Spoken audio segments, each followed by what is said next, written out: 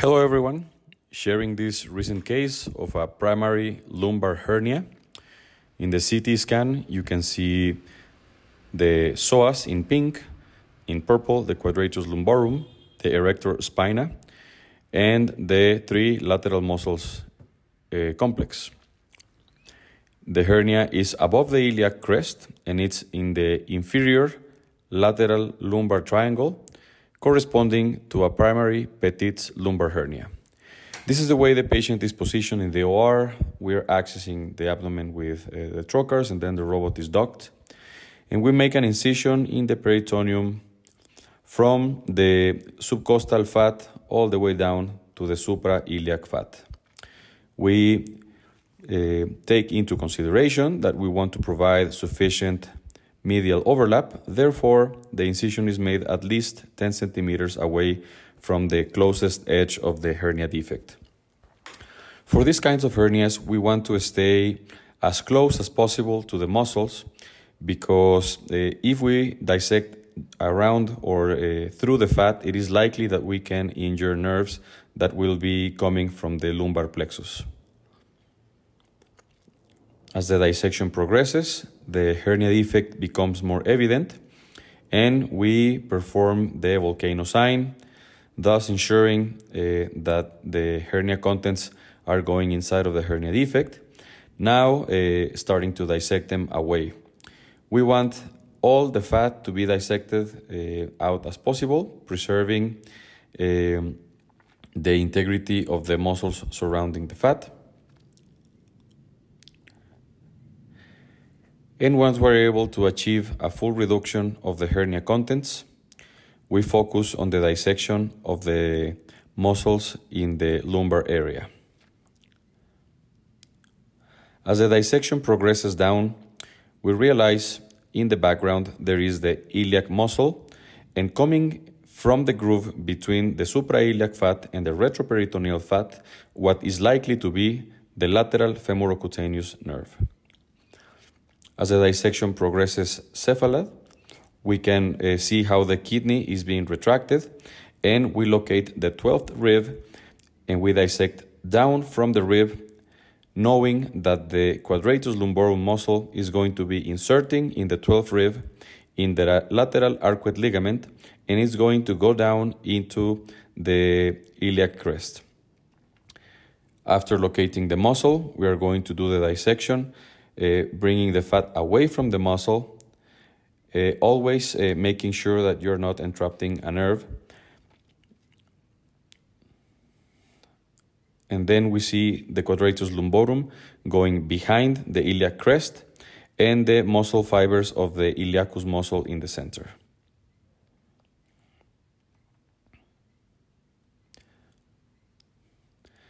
Next in the order of priorities, after having located the iliacus muscle and the iliac crest, is the dissection of the psoas muscle. The psoas muscle is going to be more inferior and medial to us, and on top of this muscle, it is very common to localize the genitofemoral nerve.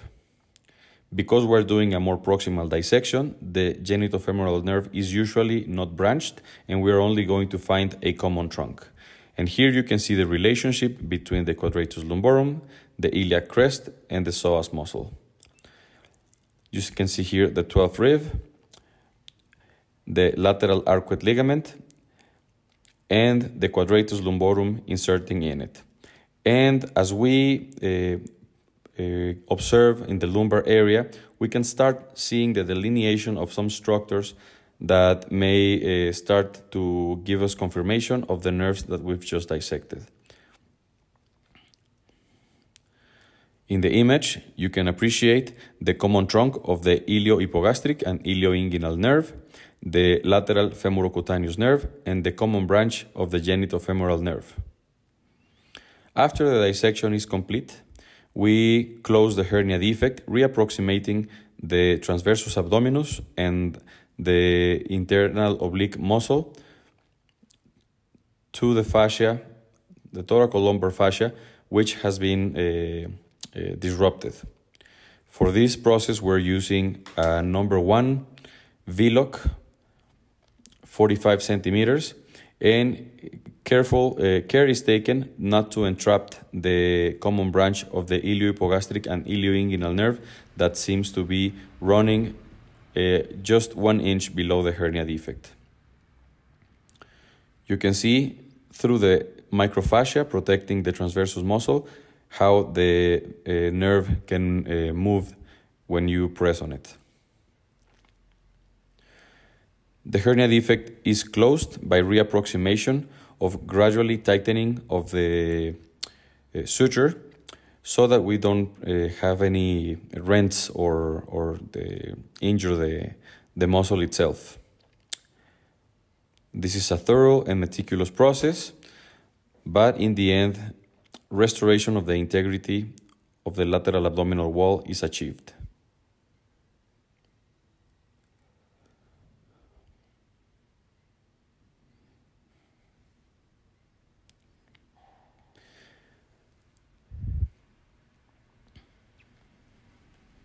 Because of the proximity of the ilioinguinal iliohypogastric common trunk to the hernia defect, I feel unsure after closing the hernia defect because I do want to make sure that this patient hasn't the nerves entrapped in the suture line. Therefore, with careful, we're opening the microfascia and taking a look to see the way both nerves run underneath the hernia defect.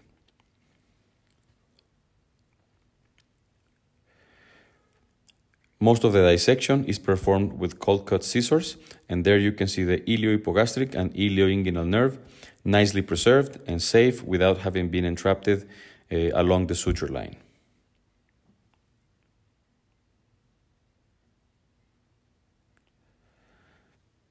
The dissection is followed until we surpass the hernia defect, thus ensuring that the nerves are safe. We take this opportunity to infiltrate with ropivacaine the nerves because we see them directly. We never inject directly on the nerve, we inject in the surrounding tissues, and this is just to provide an outcome, a painless outcome of the surgery for the patient.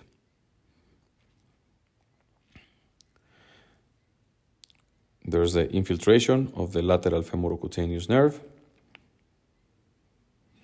and in the end, infiltration of the genitofemoral nerve.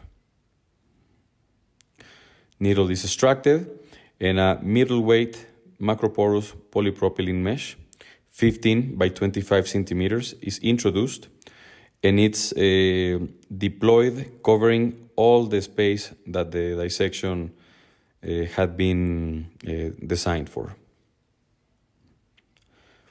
We take a few bites with 2O Vicryl just to keep the mesh adequately deployed without wrinkles or folds, so it integrates perfectly. And when we fixate the mesh, we are just performing air knots. We are not tightening so that it will cause ischemia or injure the muscles where the mesh is being integrated. Lastly, with the same suture that we fixated that we closed the hernia defect, the hernia is fixated in the center, the mesh is fixated in the center, and we ensure that there is enough overlap in the posterior layer, making sure the mesh is nicely tucked behind the Gerota's fascia and the kidney. One last stitch is placed on top of the iliopsoas muscle. This is a very loose stitch. It's just to make sure that the peritoneum is going to run on top of the mesh and that the mesh is not going to wrinkle or clamshell. And in the end, the peritoneum is closed with a running 2O 180 V-lock.